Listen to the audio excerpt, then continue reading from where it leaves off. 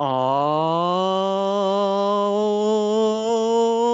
right, welcome to Dual Redundancy, the only podcast where you can hear all latest in television and entertainment news with too many hosts with exactly the same opinions. I'm one of those hosts, David Allen, and another one is John Berwick, and a third one is Kyle Bridger.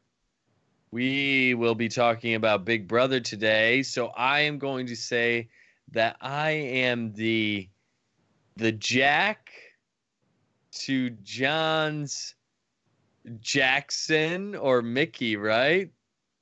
And then Dave, you can be Old Man Cliff. Good Cliff old Hogg the Third. Yeah, Cliff Hogg the Third. Okay, I'll take him. He's in the Big Brother house. Why not? He's a cowboy, and you didn't plan this, Kyle, or maybe you did. We will also talk about another cowboy tonight. Our good friend Woody, old man Woody. He's been in movies for the last 20 years at this point, and we're talking about his latest one, Toy Story 4. Got a lot to do tonight, a lot of different things to talk about. We should jump into the show, so let's do it. But, John, I don't remember the segment. What is it? In and Out Points. In or the out. In or the out. In, out, in, out, in, out. In or the out. Yes, it is. It is in and out points. Now, the first one we're going to be talking about involves, I'm going to need a new drop for all the times we talk about petitions here on the podcast. Another change.org petition. You know, I just always people want to just change the world. We're recording this live during the debate. Maybe this will be one of the topics. Who knows? Probably not. But more than 20,000 Christians have signed the latest petition here, and it's asking for Netflix to cancel Good Omens, the Amazon fantasy comedy drama miniseries based on Neil Gaiman's and Terry Pratchett's book.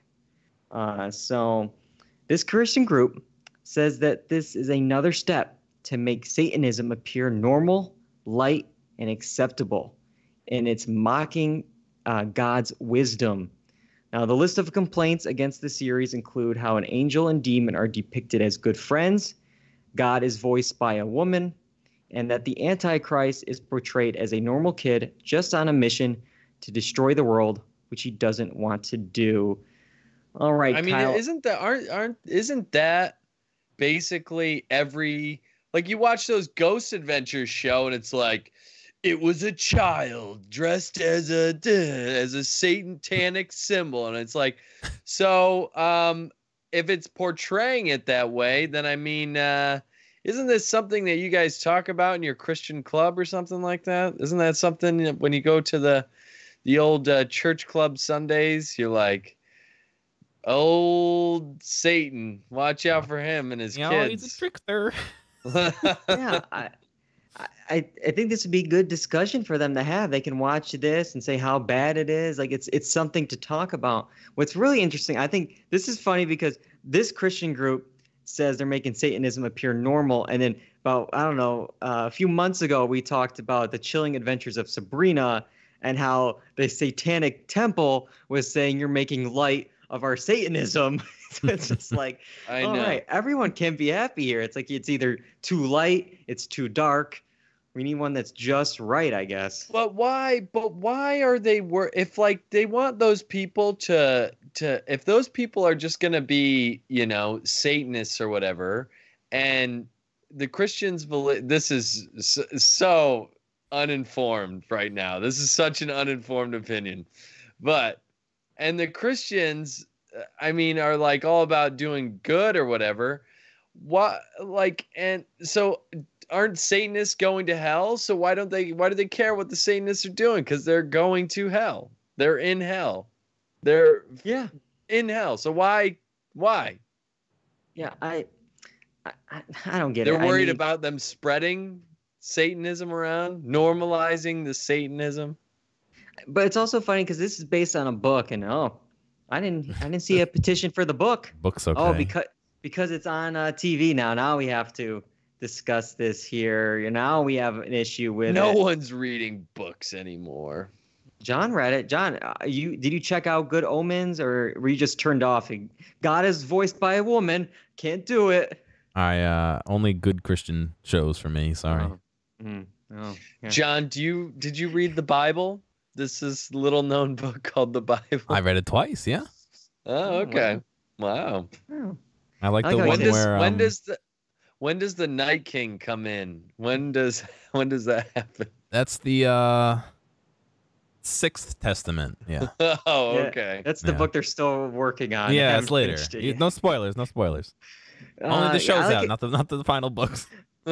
I liked how he said good Christian shows. Just last week we talked about Euphoria. Oh yeah. I'll just leave it at that. But the one thing, this isn't done with this petition here. I don't know if you caught this, but neither did the group when they made their return to order petition. They were asking Netflix to cancel this series. This Yeah. show is on Amazon. Amazon. Yeah, when you said Amazon, I was like, how does that make sense? I thought it was one of those weird things where like Amazon Studio was making it, but it was being distributed. I don't know. I was confused when you said that to begin with. So you know. Yeah, they did update their anger at Amazon for their the petition here. They have that fixed on their website. The thing I don't 100% know, but I'm pretty sure about this as well. They're asking for now Amazon to cancel the series. Pretty sure it's a mini series. So I guess they win. I guess they won. Yep. See ya. The show's over. Yep. I was thinking that once they found out it was Amazon, they'd be like, I want you to cancel this show, cancel everything, but please keep my 2-day shipping for Prime orders. Yeah, they have to. Man, too much of a monopoly Amazon has. Netflix and Amazon did get in on the joke. Netflix tweeted back, okay, we promise not to make any more. And then Amazon replied, hey, Netflix, we'll cancel Stranger Things if you cancel Good Omens. So, everyone has to watch out here. Also, we're living in the age, man, where I sounded like the Big Lebowski. We're living in this age where like corporate entities are talking on Twitter, and it's like two dudes in. It's so weird. It's such a weird thing, and then people report on that. Yeah. It's such a weird thing, man. Yeah, like companies have personalities on Twitter. Like I know. Whatever. Wendy's is a little bit of a sassy, like, they'll have a retort for this. And yeah, they all have, I don't know. They always have the answers. But Netflix had an answer for our next thing. And I don't know if I like the answer they give. It's a little update to the thing we talked about last week, prank encounters. Last week we discussed this punked-style prank show starring Gaten Matarizzo. He's Dustin from Stranger Things. Pretty much it's going to trick unsuspecting people who think they are starting their first day of work. Well, Netflix finally responded and clarified the premise of the show after numerous articles and complaints on Twitter and just everywhere on the internet. And here's their response. And I want to break this thing down because to me, doesn't really help clarify anything here. They said, quote, the pranks in prank encounters are spooky, supernatural, and over the top, and everyone had a great time. All participants came in with the expectation this was a one-day, hourly gig, and everyone got paid for their time. I'm just confused by this here, right? John? So, yeah, I don't know. It seems like they got offered like a freelance one day kind of thing, where it's just like, yeah, come in, we need some help moving furniture in the movie theater, or some, BS, and they get pranked while they're doing stuff. I don't know. I still don't like it, but I guess it kind of alleviates that, like, haha, you didn't get a job that we were kind of worried about, Yeah, it does help that aspect, but then just the premise of the show, I feel like, again, I do not advocate for this show. I don't want this show to, because we went to length of how just cruel this show is. But okay, so they went in thinking it was a one-day job, not like Okay, Like a like freelance thing? it or was like a something? 1-day hourly gig. Is that really a job? I guess it's like, like a temp work where you just needed like 1 day of service. But Yeah. like, Is I that don't really know.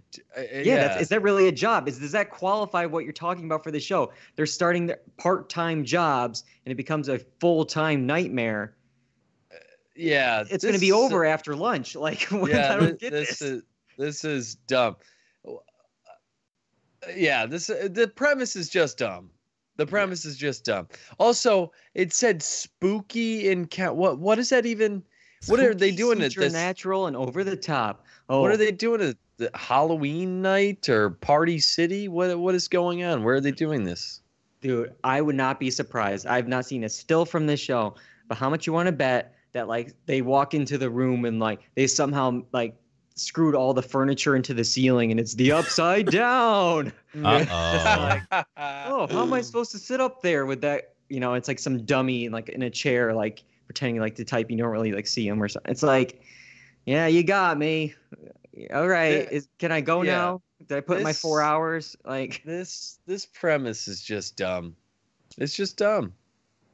Yeah, it just adds more questions to it. The spokesperson declined to answer additional questions, especially about how the jobs were marketed. So yeah, like, do these people think again? Is this a long time job? Do they know it's a 1-day job? Like, well, yeah, you could easily say it's a 1-day job because the show is only going to do it for a day. But did they go in thinking that there was going to be more than 1 day? If they did, then it's right back to the original problem to begin with. So this idea blows. I don't know what they were thinking. It's just stupid. Yeah. I think we're all in agreement on that. Yeah, at this point, we're definitely talking about it. Whenever this does drop, it's going to be on the show because third time's the charm, maybe. But yeah, I'm hoping they just cancel this thing because I just don't think this is going to work at all. I just think it's so messed up from the premise to everything about it. Yeah. All right. One last in and out point to talk about tonight, and it involves something we talked about all the way back in episode 244, and that's Avengers Endgame. It has now made over $2.7 billion worldwide since April 26, and it's trying maybe for that 5 to 6 billion that Nick Boyle was hoping for, even though it's still in about 1,000 theaters. Well, it's coming back, baby. Yeah, well, I'm getting there, Kyle. Give me a second. Come on, I'm building up a little excitement. But yeah, you're right. It is coming back. It's in 1,000 theaters. It made nearly 2 million last weekend. But yeah, it's getting a re-release with new footage. Kyle, it sounds like you're excited. Are you gonna go? No, I'm not going to go. Why not? New footage. What from Anthony Mackie's dressing room? What is? Whoa! What? That just got $500 more million. Those Mackie stands going out there now. Yeah. Anthony Mackie's. Yeah, it's a Striking Vipers. Okay. Avengers remix. All right. No, how much new footage could there be? And so they're essentially doing what, like a director's cut, and they're re-releasing it again? We're going to get to exactly what it could be because there's no specifics really. But I don't think it's going to be that much more. It's already 3 hours long. I know. It's like, what if it was cut? There's probably a reason it was cut. Bingo. There's a reason why it was cut. But they're doing this though, Kyle, to beat another record. They've beaten nearly every box office record but one, and that is Avatar's total. It beat the film domestically, but worldwide, they are $38 million short of Avatar's record of $2.788 billion. Avengers only has 2.750. The 38 more million. That's all it needs. The thing is people are going to go see it when it gets re-released with this footage from, I don't know. I have a question. Yeah. Why is this re-release counting towards the original, like, total? Why isn't it not its own separate movie? I mean, are they going to market it as the same exact movie? Is it going to have the same name? Is it going to have a different name? Like, it just seems like it's weird that, like, what's stopping Avatar from re-releasing and just getting another couple thousand, you know? Like, Yeah.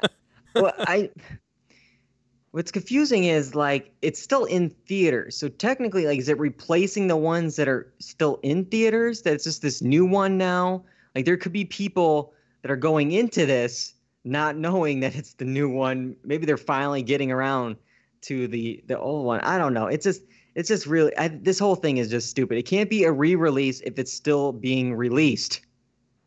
It's still in theaters. It's not a re-release. But Yeah. anyways, Kevin Feige said, quote, "It's not an extended cut, but there will be a version going into theaters with a bit of a marketing push with a few new things at the end of the movie. If you stay and watch the movie after the credits, there will be a deleted scene, a little tribute, and a few surprises, which will be next weekend." That is what he said. But then I saw a lot of articles about this new footage, and these tweets and headlines kind of explained it, that there's going to be 3 new things, it sounds like. An opening message from the director or directors, a tease for next week's Spider-Man film. Yes, that's right. The Spider-Man film that's coming out Tuesday, July 2nd, less than a week from now. They're going to tease that movie. And then there will be an, quote, unfinished deleted scene. Dude, I hate That's Disney. nothing. What are they doing? What are they doing? Why is this a thing? Wait for the DVD if you want all that crap.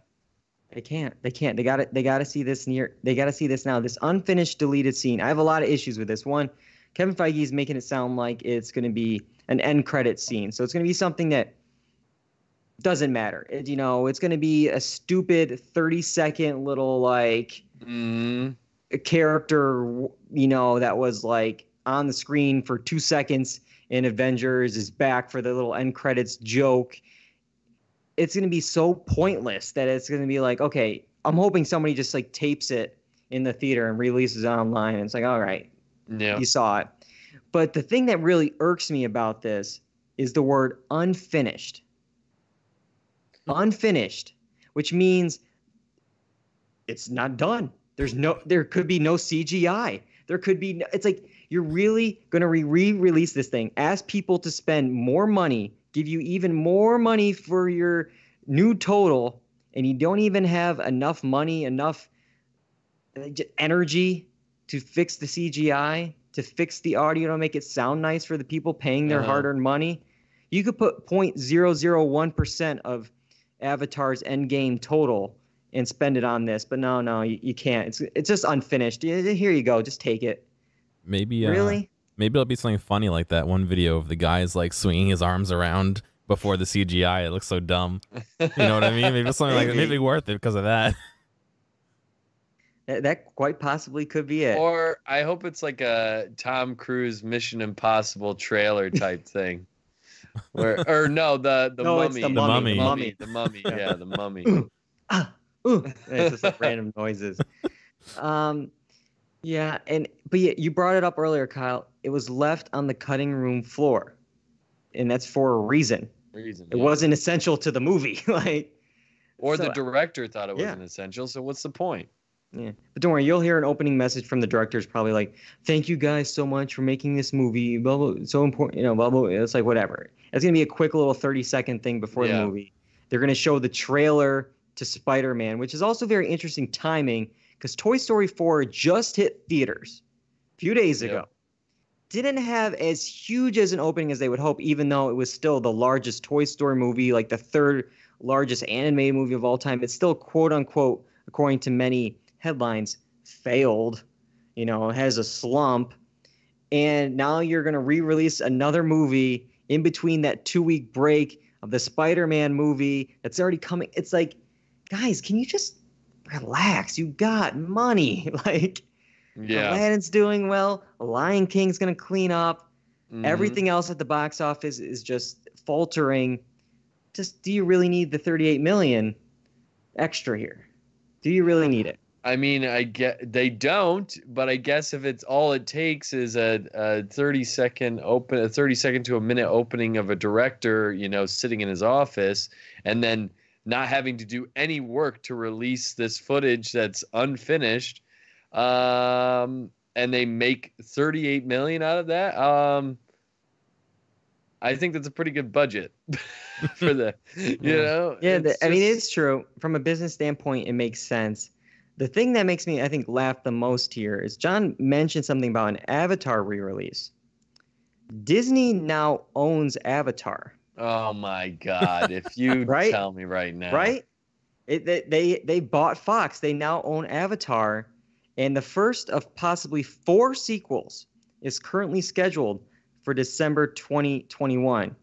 There's no way that before 2021 they're not going to re-release Avatar, right? They have to the 2009 film. They'll re-release that into theaters, right?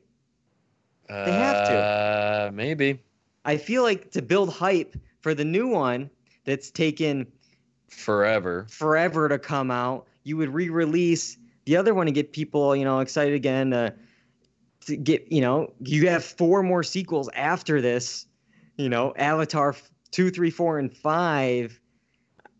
So they'll re-release that. And then when the next phase of the Marvel franchise comes out in 2 years, they'll remind everyone about Endgame and re-release that. Avatar 3 comes out, they'll re-release that. It just is going to go back and forth. These two movies are just going to be, at some point when it's 2050, they would have made $5 to $6 billion each, because why not? Dude, I don't even know. It's the world we're living in, this crazy. I just, it's all a business thing. People will still go out and watch it. I'm not going to, but I guess in the long run it's worth it for them, but it's kind of just draining for the consumer, at least to me. Yeah. Oh, for sure. We'll definitely talk about, back in September when the box office finally is done. This summer has been really bad for a lot of other studios, and I think many are finally going to get the hint that you got to do something special here to get people into those seats. You can't just charge, X amount of money and expect them to keep coming in, unless you're going to release a 30-second unfinished scene to your blockbuster. Then they'll fork over some hard-earned money again. But All right, that's enough for my rant on that. We talked briefly about Toy Story 4 there. Let's go into it a little bit more. In order to do that, we do have to go back. So, Kyle. Oh, boy. Can you send us back? Back in time. We're back, baby! Baby! Gotta get back in time. Oh, my You, God. You jumped John's the gun. face is like a disappointed father. You jumped it. You were well ahead. The best part about the live chat nowadays is just seeing the responses. As soon as you do it, nah, not a good one. Swing and a miss. Man. I love it. Keep it going, guys. Just it. rip into Kyle. Just rip into him, all right? The great thing is I can't even see, so it's just like, I don't know, man. I could just tell by John's reaction that it was just like a disappointed dad, and it was not good. All right. Oh, it's okay, Kyle. You're trying your best. Oh, Oh, Jesus. E for That's effort. even worse. Yeah. All Also, right. I just noticed. Wait, what are we talking about first here? Toy Story 4. Did you already say that? Yeah, we did. Yeah, Are you we paying just attention said it. Uh, tonight? Maybe I'm on drugs. That's why this damn thing is off the rails. But I am just noticing Woody in the background here. Oh, the doll Woody. The toy Woody. Not another kind of Woody. Yeah. Oh my God, dude! I did not go No there. one was You going went there, but that looks like a counterfeit Woody, dude. Right. That face did not look. it's Real. a bootleg Look at that. Woody. Hey, okay, let's get back on track here with the show, okay? Thank you. All right, here we go. Toy Story 4, it opened June 21st, had an opening weekend of 120 domestic. Boo! but has made 279 million worldwide. Let's see here. When a new toy called Forky joins Woody and the gang, a road trip alongside old and new friends reveal how big the world can be for a toy. Now, let's see here. We've been waiting for a while for this one, and by a while I mean years. We discussed the announcement for this. Actually, none of you guys did. It was me and Mike back in episode 81. Wait, it's been that long? Episode 81, which we recorded in 2014. John, you have a clip of what we were expecting when we heard the announcement, if we were excited for Toy Story 4. Play that clip. Yes, it is. It is In and Out points. This first one gave me a heart attack earlier this week, and I'm just recovering from it because I am not happy, but we'll talk about it. Here it is. The trilogy, the perfect trilogy of the Toy Story franchise is going to be becoming a fourth quel. I don't even know what the fourth. A saga. I think after 3, it's just a saga. Uh-oh, Mike. Are you looking forward to this? I'm not even a little bit looking forward to this. I think the third one was perfect, and the more times you go back to the well, it's just gonna come up dry at some point. Like it's not gonna last forever. They should quit while they're ahead. Yeah, I don't know how many more snakes Woody can find in his boot here. I am a huge Toy Story fan, and as you said, 3 was perfect. It was a perfect ending. So I don't understand why Pixar, who is once this innovative and creative company, is going again to the sequel well to make another movie on something that I thought was done. Yes, they know what they're doing on the business side of things. I'm just hoping the creativity is still going to be there. I really hope so. I guess I have to believe it. Like innocent until proven guilty. Like I'm gonna consider it great until proven not great. Yeah, who knows? Right now, June 16th, 2017, we got a little bit of time for hopefully them to back out and change their mind. Yeah, they mentioned June 16th, 2017. Well, it's June 26th, 2019. They took a while there, because again, we recorded that 5 years ago, back when I was in Los Angeles, of all places. It's been a while. At the time, we were not happy. We were not excited. And John and I both saw this. I will say, looking at the Rotten Tomatoes scores for this film, universally beloved. 98% on Rotten Tomatoes. They proved us wrong. Of course, 4 movies that all have 98% or higher. When you think about it, it's probably the highest rated franchise ever. The batting average is just out of the park. I will say I'm mostly on the positive side. I got a few things in there that I want to discuss that, there's no reason for this movie to exist, for being 100% honest. There's no reason for it to exist. Sure. There's points it felt like almost like a spin-off or like a TV short that they'll do for ABC. But it did tie a nice bow to things. It was a nice coda to the Andy trilogy here. I just don't think it was necessary. Don't get me wrong, I had a great time in it. Big Toy Story fan. Fun movie, great for the kids. It's gonna do great at the box office. It's gonna do great with critics. I have some issues, but first I want to hear from John's side of things. John, what did you think of Toy Story 4? Yeah, I mean, the question is, did they need to do it? And I think the answer is no, they didn't need to. But like you said, it's not as bad as you might think. I thought it was well written, but it definitely kind of stands out from the other 3. And I think the biggest thing that stands out for me is in the other 3, they're all kind of avoiding humans. You know what I mean? Except for the first one when they had the encounter with the neighbor. But this one, it almost seems like the toys are much more willing to kind of mess with the humans. You know what I mean? They're zipping around in cars and in plain sight of the humans.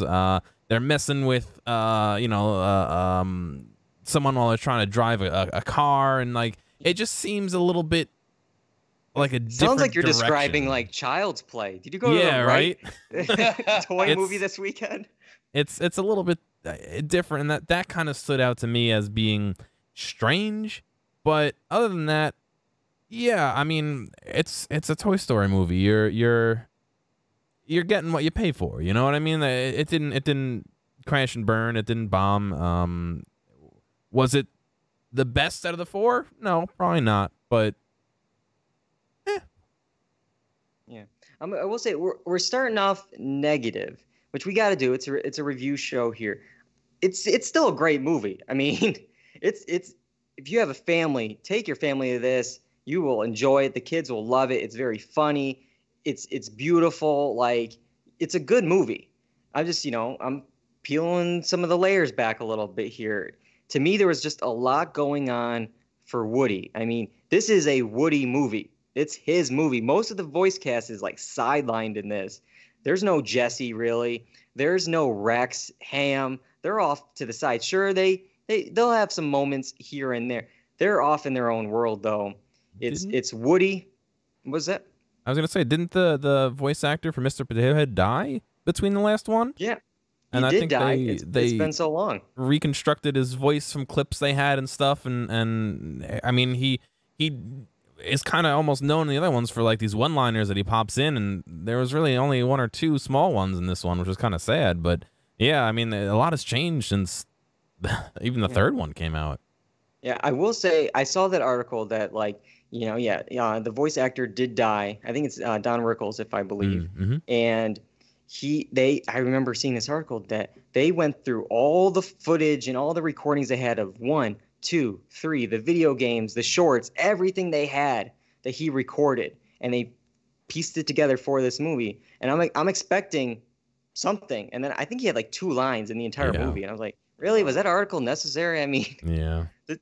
But yeah, I will think it's like almost like a little bit of like a meta commentary about the movie that this voice cast is sidelined, like, because for the most part, these movies, like the toys, they're kind of like obsolete now. I mean, Jesse, Rex, Ham, they had nothing. Buzz was barely in it, really. Mm-hmm. He's one of like the main stars of these movies. Like the first one was Buzz. I mean, that was the big moment. Buzz and Woody, that was the team up here. Instead, we got more characters with Woody. Obviously, we have Forky hanging out with Woody. We have Bo. Bo Peep is back. There's also a storyline with Woody and Gabby, a new character here. So we had these like 3 stories going around, and to me it seems a little messy. There's 8 credited story by credits in this film. 8 people credited with a story by credit, and then 2 of them wrote the screenplay. So you got a lot of cooks in the kitchen. And I just was like, okay, now Forky's over here. Now Buzz is stuck. Now run over here and save the sheep. Okay, run over here and do that. It was like a lot for Woody, I feel like, to do. I almost think like Buzz should maybe have like watched Forky, and then Woody could have dealt with Forky with Bo and Gabby. I sound like I'm talking like Woody is hanging out with Forky, Buzz is with Bo, Gabby. It's like just saying nonsense at this point. But you know what I'm saying, John? Where it's like, okay, maybe he should have focused on like 2 stories and had like another storyline with Buzz and Forky or something. Yeah, it's just, I agree. But speaking of all these characters, I want to talk about the pros. One of the pros is the voice talent here. Obviously, you have Tom Hanks, and you have the return of Annie Potts here as Bo Peep, but you have so many newcomers, big and small. Christina Hendricks was great as Gabby, and she's teamed up with these like ventriloquist like henchmen, which smartly, I thought, for the movie did not talk, because they're like the ventriloquist dolls. They can't talk.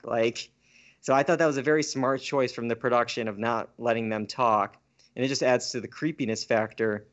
And then we have Keanu Reeves as Duke Kaboom, like an Evel Knievel stunt driver.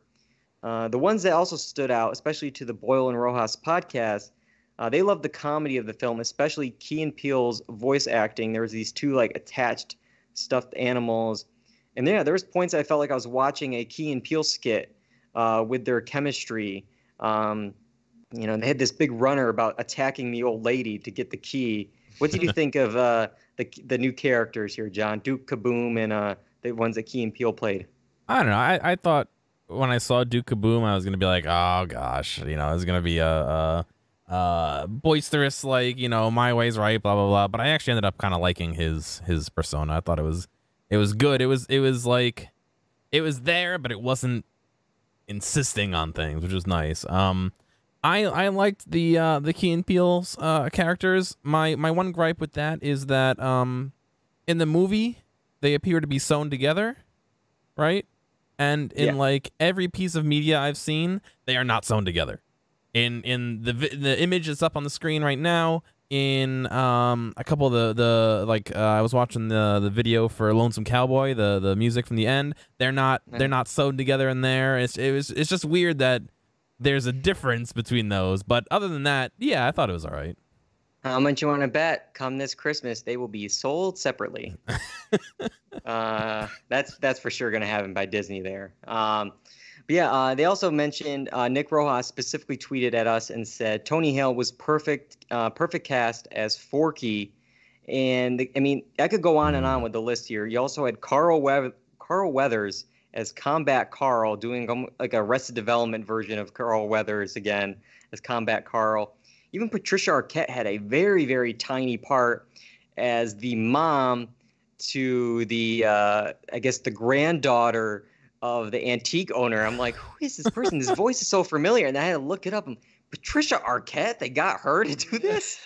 Okay, why not? But yeah, I mean, the voice cast was great. And I think it worked because all these characters was like, you didn't focus on, like, this wasn't, like, if it was all Forky, that could have got annoying. If it was all Duke Kaboom, that could have got annoying. But because you have all these different other characters, it spread out the wealth, and they didn't overstay their welcome. It let them have a little bit heavier personalities, it felt like. You know what I mean? Because they're not there the whole time. You kind of bounce between them, and they don't overshadow each other, and, they have some interactions between each other that are unique because they're all different. Yeah. Another thing I want to bring up was the animation here. To me, this was obviously the best work that Pixar has done. Super realistic animation. I saw it in Dolby Cinema, and it was so crisp. Like there were scenes outside that I thought they took a video of the outside and they just put in Bo and Woody next to them. They have this one cat in the antique shop that many people, when they first released a picture of the cat, thought it was an actual picture of a real life cat. And then you compare that to Sid's dog from the first one of just this like blocky, like, like robotic dog. And you go from that to this here. Yeah. What did you think of the animation, John? It was top notch. I agree. We're starting to get to the point where reality is almost blurred. I think another good example of this was Love, Death, and Robots from Netflix. There were certain things on there where I thought it was a real scene, a real desert somewhere, and then it turns out it's an animated thing. And this hit that same thing where if you showed me a still or you showed me a clip with no context, I would not be able to tell the difference without really scrutinizing it. And I probably wouldn't question it unless you asked, is this real or CGI? And then I would be like, I don't know. You know what I mean? Yeah. But they're getting scary good. Yeah, and then just a few weeks from now, we will have The Lion King, and that really blends the line of what is live action and what is CGI here, when you classify that movie. But yeah, overall, I think this was a very funny movie, especially for a kid's movie. I was laughing throughout. I love the runner about like the unicorn toy wanting to send dad back I thought he said at first back to jail, which opens a lot of questions, but I think it was just to jail. I was like, oh, that's very funny. And then there's the whole moment, as you kind of bring up, that they kind of almost make that happen. I was like, oh, we're going there. But for me, it wasn't as, this is not a knock against it because you can't really top it, but it just wasn't as emotional for me. Maybe for parents it will be. I mean, kind of the base of the story is like toys. The toys here are like the kids' parents. Like someday they're not going to be needed. Like Woody is taking care of Bonnie, and yeah, soon she's not going to need Woody anymore. And it's almost like, yeah, like the mom and dad, soon the kid's not going to need you anymore. They're going to move on past you. Mm-hmm. And so they had that whole thing. So I think for parents it could be very emotional.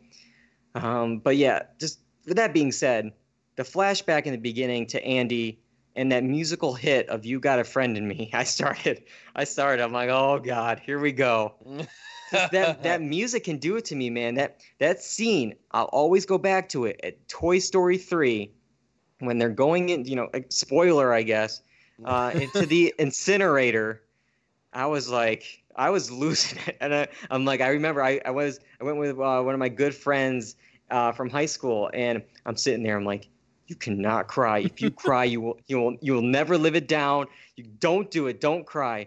And the movie ends, and I look over to my friend, and he's just bawling. I'm just like, all right, okay. I guess it's okay. But yeah. Oh man. What would you say, John? Would you recommend Toy Story 4? I think if you enjoyed the last three, you would be misplaced not to see this one, just to not finish out the series so far. But it's always going to be a question if you don't see it. It's not like it's one of those ones like if you didn't watch, Indiana Jones 4, you'd be fine. If you don't watch this one, you'll be missing something. I think it's at least worth seeing if you like the other three. Especially as we mentioned, just seeing the animation probably on the big screen, it added so much to it. Even though I'll give more money to John, Okay. I'll admit it. Go do it. See it twice. It was worth it. Okay, maybe once is enough. Wait for the re-release. Wait for the re-release when they add a unfinished scene in there, and it's literally just the animators with like puppets. All right. Let's see here.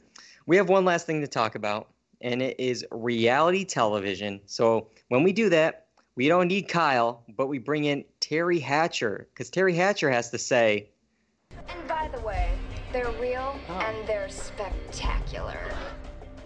Yeah. All right. Is it spectacular? The premiere of Big Brother 21, the 2-night premiere, just finished up about 50 minutes ago. 16 crazy idiots have nothing better to do this summer for 99 days, and they're back in the Big Brother house competing against each other for the $500,000 prize. And already we are down to 15. Or are we? We'll have to wait and see. Who knows here? We will be spoiling the first 2 nights of Big Brother 21, so take that as you will. Yeah. Let's start off, Kyle. First off, any standout contestants for you here? Any players that are standing out, good or bad for you? I think. I mean, it's so early to tell, but I think Tommy is going to be decent. Because he's a super fan, and it seems like he's kind of got a grip on things. He might be difficult in comps. It's hard to tell. One side has already created an alliance, and they've kind of taken hold of the house. I think Jackson, the blonde-haired dude, right? That's his name, Mickey or whatever. Yeah, the camp director here. Yeah, camp director. I think he's playing way too. He's gonna have to play that way the entire way now. He can't. I guess no one really thought he would go under the radar, but like he's gonna have to play hard from here on out. Otherwise, it's just over. You know what I'm saying? Like he's already got a huge target on his back.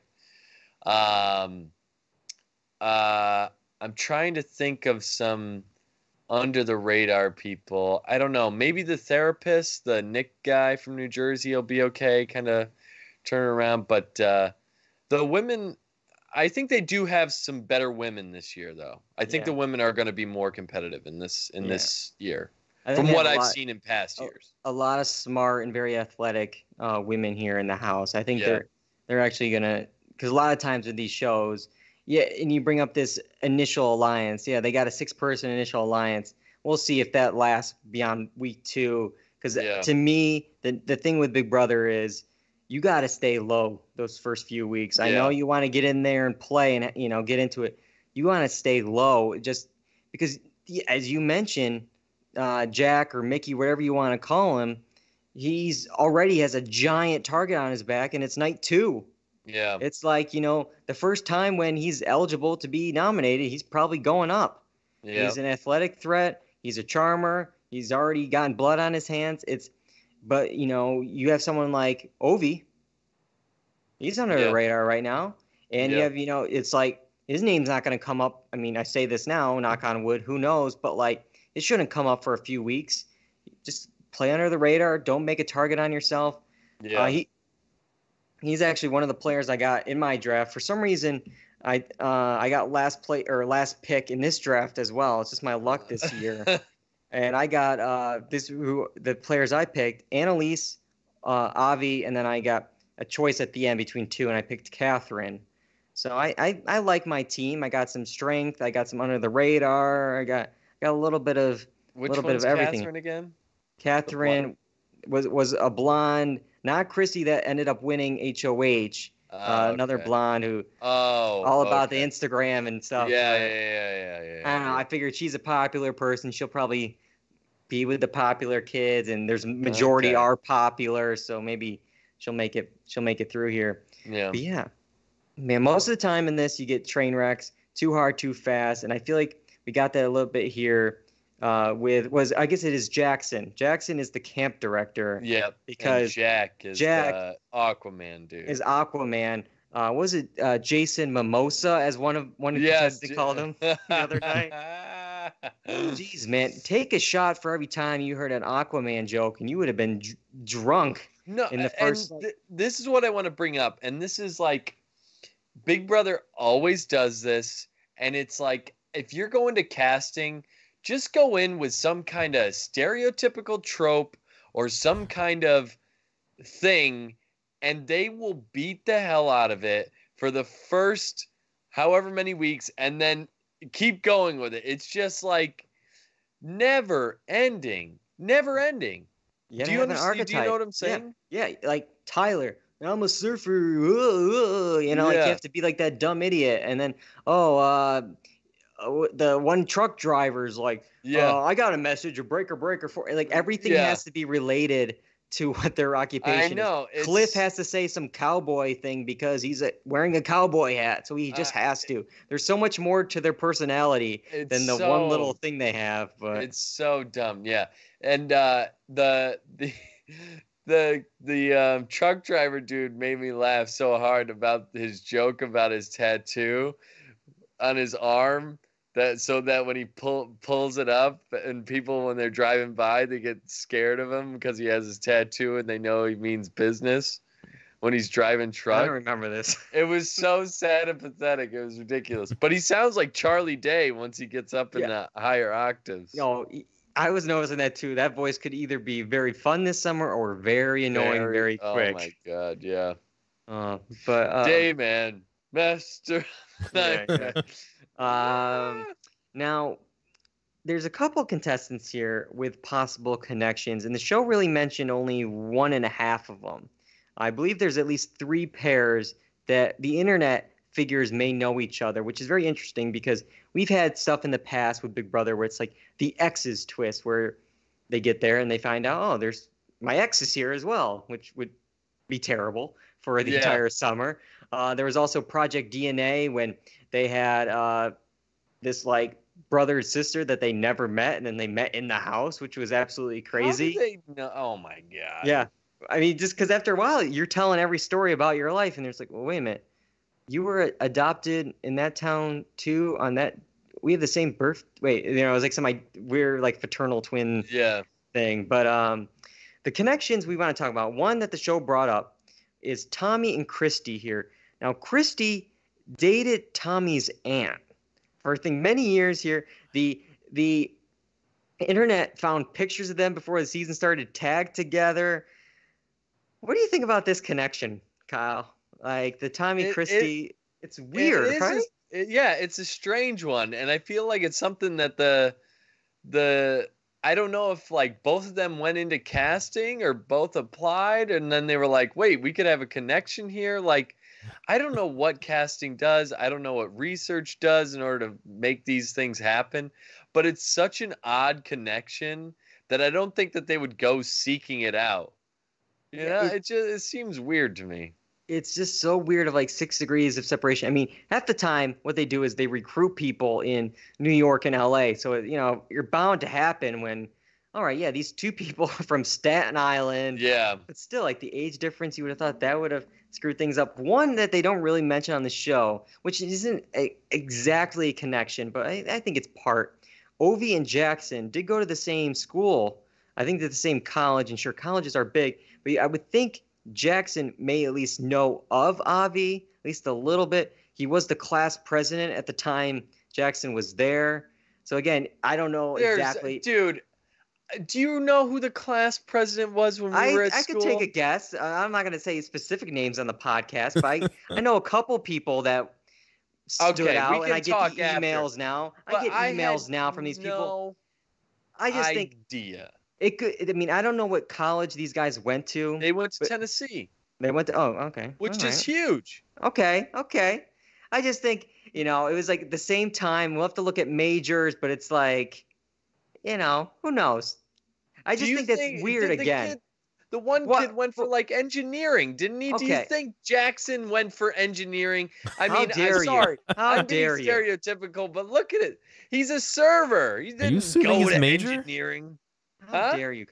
But also, I just don't understand casting doing this, though. I just don't understand this because also, I mean, maybe they have a friend of a friend. It's like very like, why are they doing like these half connections? Like, yeah, okay, I don't know. Then pick somebody from the neighboring college, that one that was 4 years difference. Like, don't pick someone that was in the exact same class. Yeah, as someone, like it's like it's like not like us necessarily, but they picked me and then somebody in the health department school at Ithaca that also graduated in 2013 out of 16 people in the entire United States. Really? Well, that's what I'm saying. It is pretty crazy to me because I think 3 or 4 of the contestants are from New York City. Yeah. Aren't they? They are, Which is insane. 2 are from Staten Island. One's from Brooklyn. Yeah, one's from Brooklyn. One's from Long Island. 2 are from Staten Island, and she says she's from Staten Island, but then the lower third said somewhere in New Jersey. But it's like, there was one guy from Jersey. So yeah, they like got said a lot. that. Yeah, they've got a lot in like one tiny pocket. I don't know. So, I don't know. I'm just saying, can we like separate the 6 degrees of separation a little bit? They will. Yes, I'm sure they will talk at some point, and they'll probably know somebody. But I don't think class president and Jackson, Mickey, or whatever camp director were on the same path. I'm just saying. You are so stereotypical. You got the euphoria of like the freaks and geeks thing going on. Yeah, that's what Big Brother does. Okay. So I'm just going right in along with them. I'm just saying, it's like, what was it? Tyler and Angela last year were both from Hilton Head, South Carolina. And it's like, yeah, again, you would think that I wouldn't even want that for like the other contestants to be like, oh, wait, you guys went to the same college at the same time? Like, yeah. Because other people in the house would be like, yeah, you guys are connected. You guys have a common bond already. But, yeah. All right, let's talk about David here. He is the first one out of the Big Brother house. Jackson had to pick 4 people. They were banished, and then they had to win their way back into the. That was so stupid. I don't know why they have to say that they were out of the house, and then they came back in. They had to fight their way back in. Whatever. David is out. But I knew about this over the weekend, not because of any kind of feed leaks or any kind of information like that. It was actually the photos that CBS released to the general public. Now, this is not the first time that they had poorly photoshopped evicted house guests in here. 2 seasons ago, Cameron, he was evicted night 1, and then they put him in the corner there just juggling some apples, and everyone figured out, this doesn't look right. But this time around, they did it with David, and there's 2 photos. There's one of him in the pool, which you can kind of see it. The one I really want to talk about is one where they're all wearing these white shirts, and they're all sitting around in some kind of like patio type room. He's sitting on a cooler off to the side, and it just looks like he's not even in this world to me. I mean, everyone is like super smiley, super excited. He's just there like a half smile kind of thing. And then there's the people around him that kind of really make it obvious here. One, he's sitting next to Annalise, By the way, if you're watching us on Twitch, you can probably see this full screen, or at least in the corner here on the podcast. You can check this photo out for yourself. Annalise has her arm out kind of like this with her elbow out, which would technically, with how David is sitting, would be jutting into his back. Like it would just be like sticking through it, just the way she has her elbow. The one that's kind of really interesting is Tommy, who's standing right behind him. He doesn't have a leg. He's just missing his leg. It's erased for some reason. Perfect. It's like a Back to the Future, like it's disappearing. Yeah, Awesome. I just don't know why they do this. I can't wrap my head around this. Take the photos before the competition. Yeah. Take the photos while they're on stage in the open. Yeah. Why That's wait too easy. until day 2 or 3 to take these group photos and then Photoshop the guy back in? Yeah. Yeah. It doesn't make any sense. Because the internet is going to be finding this stuff out. They're finding out connections. Again, it might not be a big connection, but they're finding out that this guy and this guy went to the same college at the same time. It's like they know all this information just by simple Google searches. Yeah. You can't figure this stuff out. And then, again, this is where the internet goes too far. They went into the photos that they were posted, and I guess there's like the digital info associated with the photos that you can look up. John, what's that term? God. EXIF. Yeah. And then they saw that the photos of David were taken about 90 minutes after the rest of the cast photos. Oh my God, man. So, That's insane. I also love how John explained what it was, EXIF, and you just said, yeah. Like it was just like common knowledge that everyone should know. oh, yeah. Yeah. Duh. Okay. Exchangeable image EXIF, file yeah. format. That, dude, people are insane. Big Brother fans are crazy. Hey, watch it because they're going to come after us, Kyle. I There's know. probably a couple listening right now. I know, I love the Big probably. Brother fans. Yeah, but yeah, so we got a lot going on with this season here because David might not be out. They mentioned at the end that you're out for now, and then Julie mentions how it might not be a battle back because it's something that's never happened before in the history of the show, and it might happen next week. So I don't know what that means. Let him back in, or he comes back in as head of household. It's going to be Could just you something imagine just stupid where it's like David comes back in and now he's tied to the hip with Paul, or it's going to be just something like completely outrageous. Okay, he's going to come back with 4 weeks of safety and like a hidden immunity idol from Survivor. It's going to make no sense. And that's one of the things I hate about this show. Like with Survivor, you get strategy. Here, sometimes you get paint thrown in their faces. You get a squirrel just running. Like I texted Mike and I was like, why do I watch this show? We're spending 10 minutes on this squirrel costume guy. I know. Putting contestants in a sack and taking them. What is happening? What am I doing with my life? Yep, Here exactly. Yeah, we got that. We have some whacktivity competition, whatever that is. I know, it's so stupid. It sounds so dumb.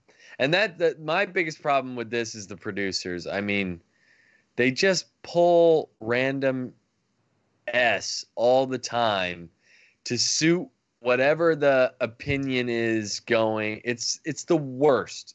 They're the worst. Yeah.